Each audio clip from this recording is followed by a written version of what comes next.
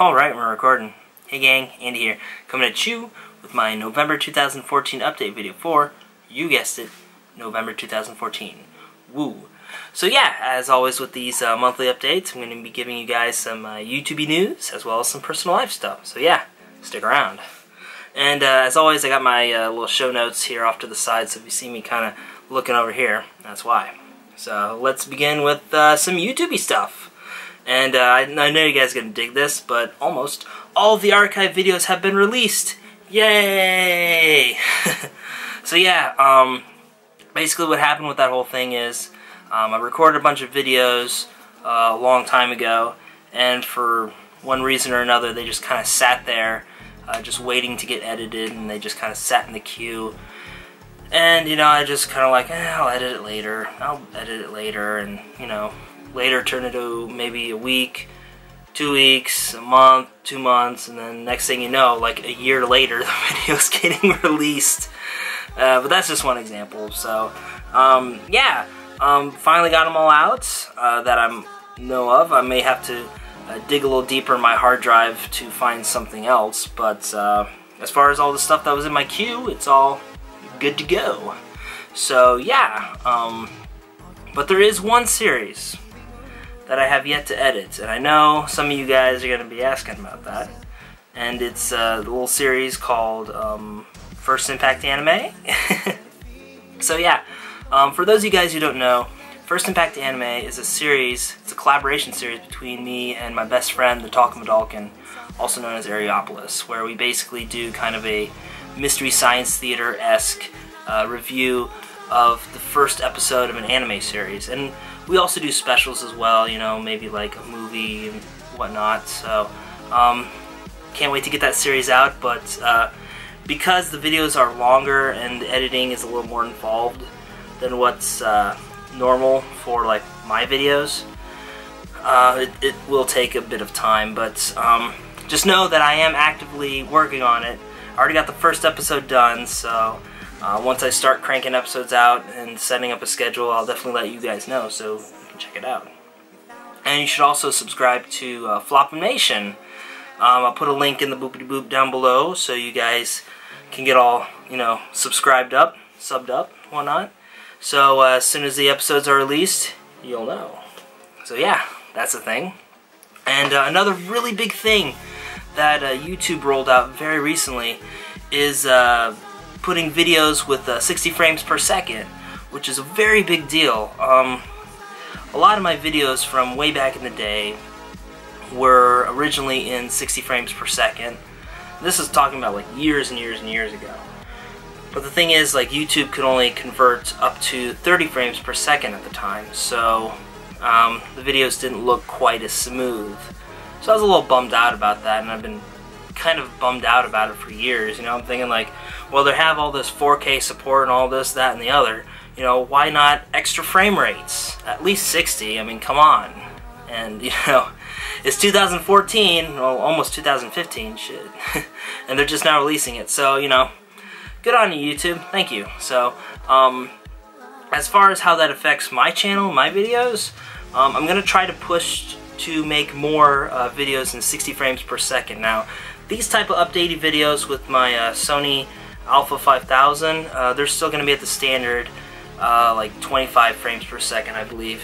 Yeah, 25 frames per second for this this camera right here. But for my my camcorder, my Sony CX430V, I can't believe I remember that off the top of my head, I'm going to be pushing to excuse me, to do the 60 frames per second video, so you'll get more of like an action cam kind of style. And I've already recorded and uploaded my first YouTube video in 60 frames per second. It is a revisiting of the Burger King Black Burger, so that's going to be coming out of the pipe soon with slightly improved audio and stuff. Yeah. But it's still loud, so, you know, whatever. Anywho, going through the notes here. Cooking videos. Cooking has been a thing that I am not very good at, to be honest with you, despite all the lovely pictures of kimchi fried rice that you guys see on my Instagram, instagram.com/TheAndySan. just saying.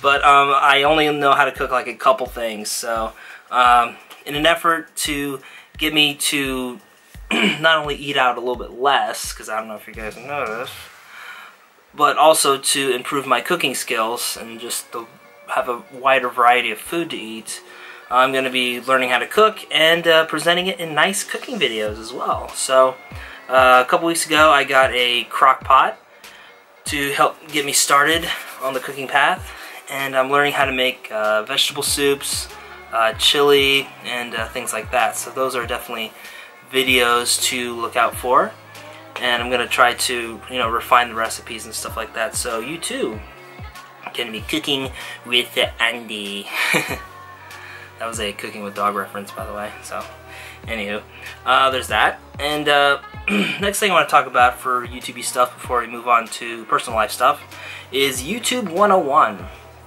the series that hasn't made its debut yet, but the reason I'm going to be making it is to basically answer some YouTube questions and things like that. Just kind of give you like the basics of, you know, how to make videos, what kind of stuff should you put up on your channel, things like that.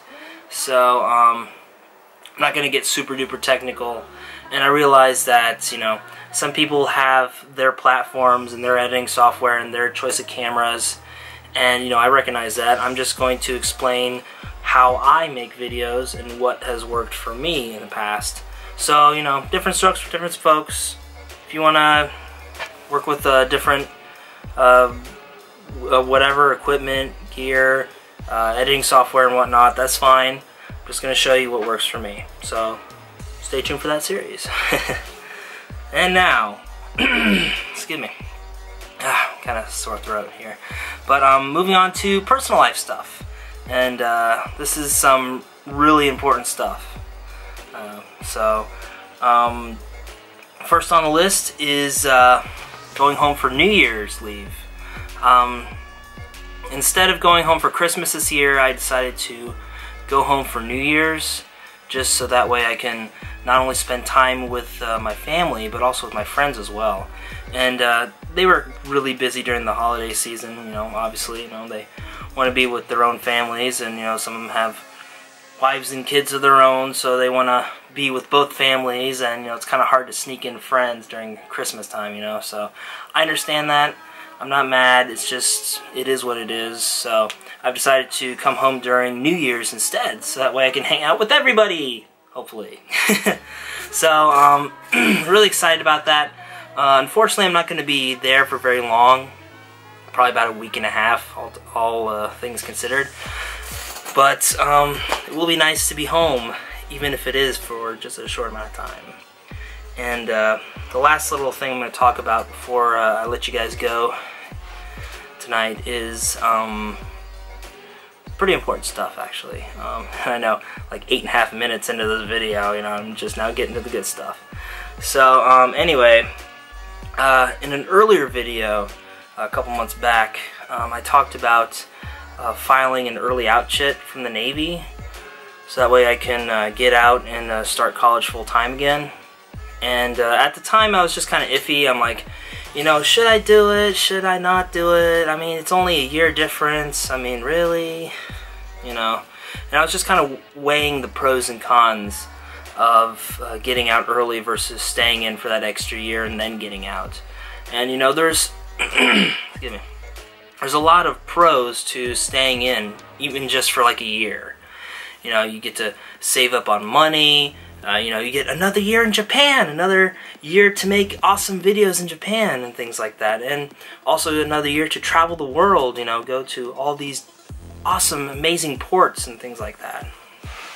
And yeah, just another year, you know. But, you know, I really did a lot of thinking about it, and I've decided to apply for the early out chit. So since it's only gonna basically shave just a year off my time, you know, I don't think it's very unreasonable to do, in my opinion. So and I also talked with my chain of command about it, and they all seem very supportive of the idea. You know, they're like, you know what, you got a good solid plan, will back you up. So I feel really good about it now. And so basically the plan is to file an early out chit. So instead of getting out of the Navy in June of 2016, I'll be getting out May of 2015. And you know, keep in mind this is all based on if the chit gets approved by the CO or not. So you know, it all depends pretty much on him. So fingers crossed. Hopefully it comes to fruition. And I just want to let you guys know that, you know, the reason that I'm leaving the Navy isn't because, you know, oh, the Navy sucks, or oh, the Navy fucked me over, or blah, blah, blah, whatever. The reason I'm leaving is just because I feel that it's basically my time to go. And, you know, I don't feel like I'm being forced out or anything like that. I feel like, at this time in my life, I feel like I've done everything that I want to do in the Navy. You know, I've got to get out of Mercer County, for better or worse, and, you know, see the world, experience cultures vastly different from my own. Not only get to visit them, but to live in them as well. I mean, I'm living in Japan. I have an all-expense-paid apartment in Japan. I don't have a college degree, but yet I'm still living and working in Japan in a non-scrupulous occupation.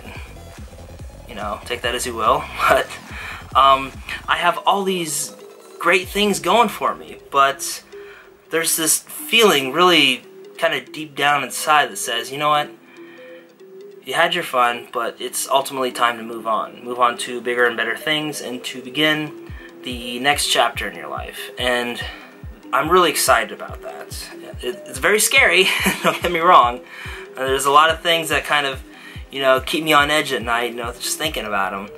But I am really excited to be beginning this next chapter in my life.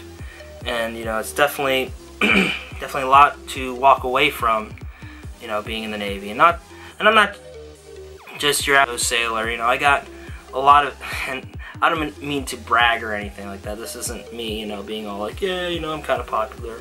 But, you know, I got a lot of people that look up to me and watch my videos and stuff like that, and are constantly asking me, you know, Navy questions. You know, hey, is the Navy a good thing? You know, what can I do to join? You know, just stuff like that.